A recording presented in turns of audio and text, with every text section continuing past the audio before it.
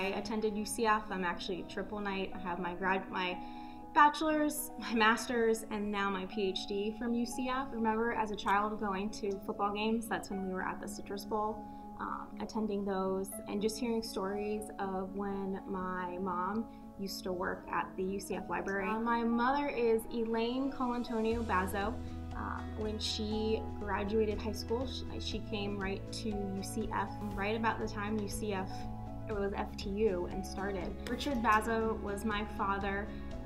He did not attend the university, but I guess his only connection would be assisting my grandfather, Albert Bazzo, in working on the seal in the student union. Because when they put it in, I remember you could walk and there was no rope.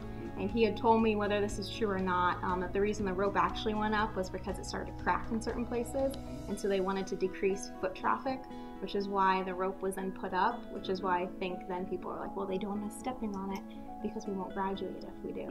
It's just really cool to see, because I mean, this just piece that my grandfather and my dad, put into the floor is in thousands, hundreds of thousands of graduation photos. I do remember, like, as an undergrad walking through and seeing it and going, oh, better not step on that or else I won't graduate. But then I got the idea to actually do graduation photos for my PhD, because I hadn't before. And I was talking to my husband, I'm like, you know what, let's go on a day that no one's there. I have my cap and gown 2 weeks early.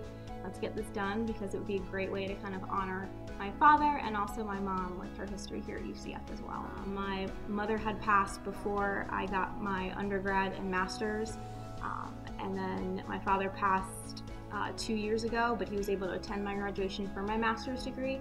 To be able to still honor him in that way and finally get a photo on it in my regalia was awesome.